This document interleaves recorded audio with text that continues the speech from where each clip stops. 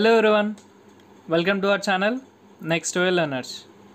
ఈరోజు మనం coding practice 26లోని nth term in Fibonacci series అనే ప్రాబ్లం సాల్వ్ చేద్దామండి. ఓకే, ఇది చాలా ఇంపార్టెంట్ ప్రాబ్లం అండి. దాదాపు చాలా కంపెనీస్లో ఈ క్వశ్చన్ అడగడం జరిగింది.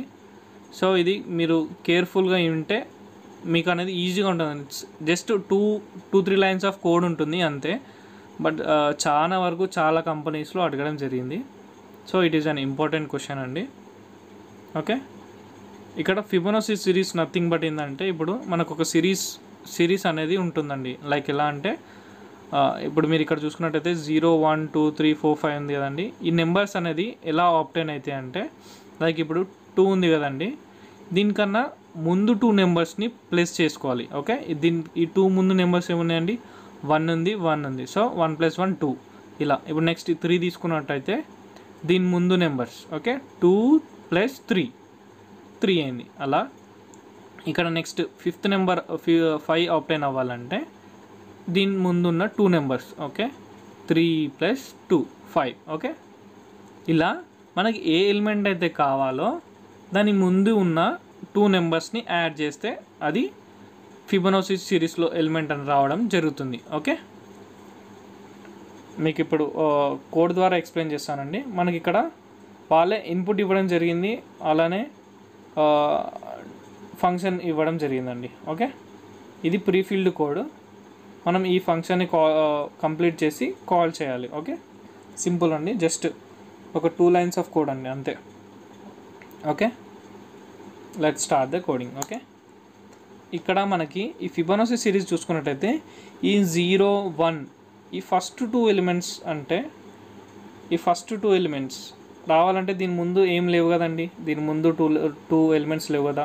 సో మనం ఏమని రాసుకోవాలంటే, ఇఫ్ n ఈ నెంబర్ అనేది <= 1 ఉంటే direct nని రాసేసుకోవాలి. Like if n value అనేది 1 ఉన్నా 0 ఉన్నా అది డైరెక్ట్ ప్రింట్ చేసుకోవాలండి. ఓకే, ఇక్కడ రిటర్న్ n అనేది రాసుకుందాం. ఓకే, లేదా ఏమని రిటర్న్ చేసుకోవాలి, return Fibonacci of n - 1 plus Fibonacci of n - 2.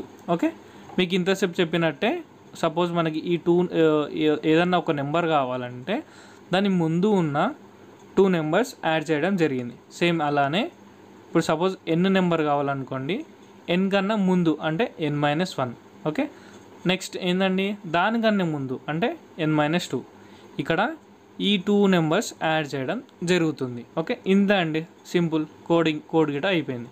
ఇప్పుడు మనం ఏం చేయాలి, ఈ కోడ్ని అనేది కాల్ చేసుకోవాలి, ఈ ఫంక్షన్ అనేది కాల్ చేసుకోవాలంటే ఏమని రాసుకుందాం, ఒక వేరియబుల్ తీసుకుందాం, రిజల్ట్ =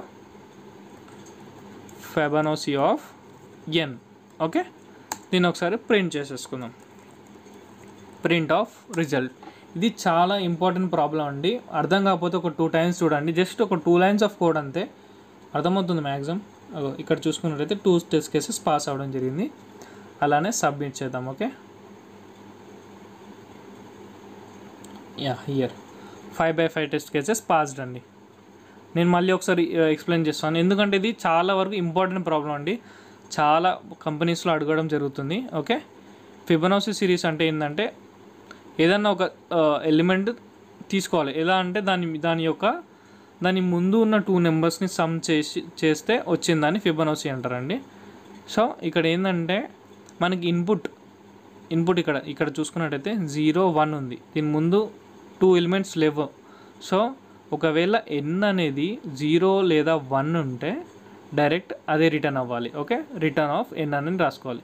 లేదా ఇలా మనకి 3 5 8 ఉంటే ఇక్కడ ఏమని రాసుకోవాలి, దాని ముందు ఉన్న 2 నెంబర్స్ని యాడ్ చేసుకోవాలంటే, సపోజ్ n కావాలి, n ఇచ్చాడు ఇన్పుట్, n ఇచ్చాడు అంటే దాని ముందు ఏమొస్తుందండి, n - 1 రావడం జరుగుతుంది.